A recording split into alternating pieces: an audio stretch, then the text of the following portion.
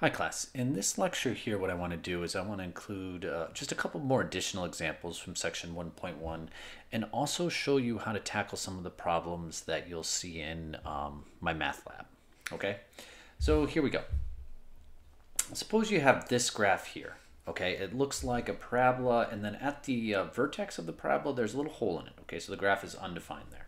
Okay, so here's the first problem. Okay, let's just say what the function is at when x is equal to 3.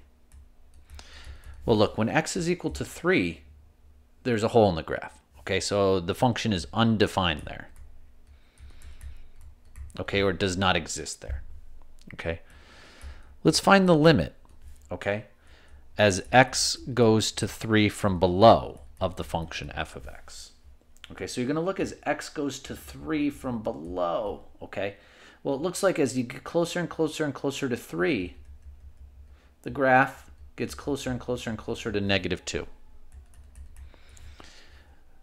So look, if you have the limit as x goes to 3 from above of f of x, it's the same thing. As you go look at the graph as x gets closer and closer to 3 from above, well, where does the graph look like the y value is going to? It looks like it's going to -2. So what does the limit then just as x goes to 3 of our function f of x here? Okay, well, it looks like the one-sided limits both agree, and it's just going to -2. So this is how you just look at it graphically to solve. All right, let's look at this one here. Okay, so just this weird looking graph like this. Okay, so let's look at the first one here. All right, so this, we'll just call this function f of x. All right, what is the limit as x goes to, here's -5 of f of x? All right, well, look, you got to look at the two one-sided limits. Okay, so let's look at below first. So the limit as x goes to -5 from below of f of x. Well, look, as you go from below, okay, as you get closer and closer and closer to -5, where does it look like the graph is going? Looks like it's going to the y value of 6. Okay, 1, 2, 3, 4, 5. Looks like the y value is 6. And then if you look at the limit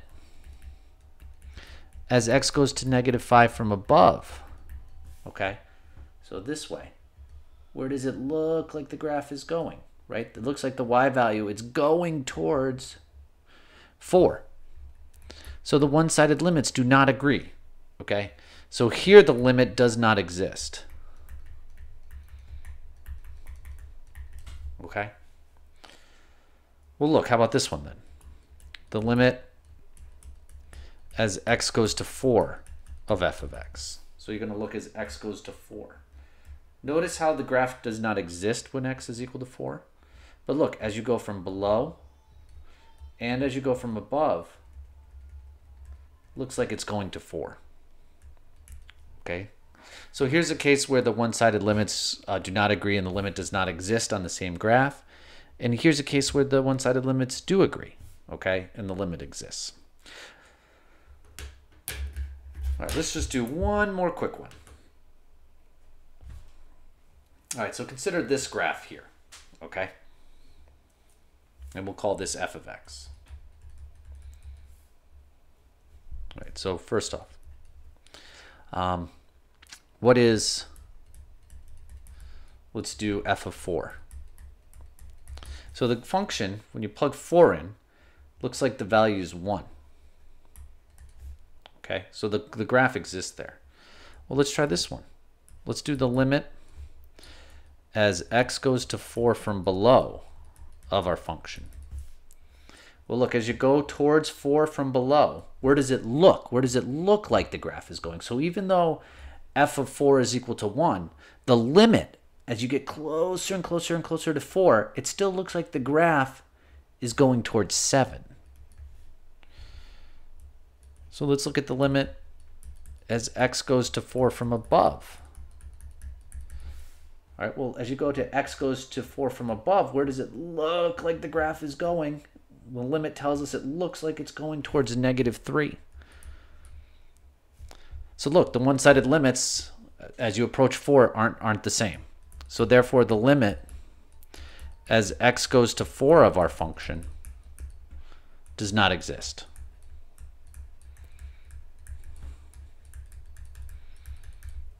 Okay. So I thought this was an interesting one, right? So like the function is defined when f is equal to 4, but the limit as x goes to 4 of this function does not exist. So it's quite an interesting problem. And that's why, you have to look at the graph and just see the limit. It says, where does it look like it's going? Okay. All right. I hope these 3 additional examples really helped.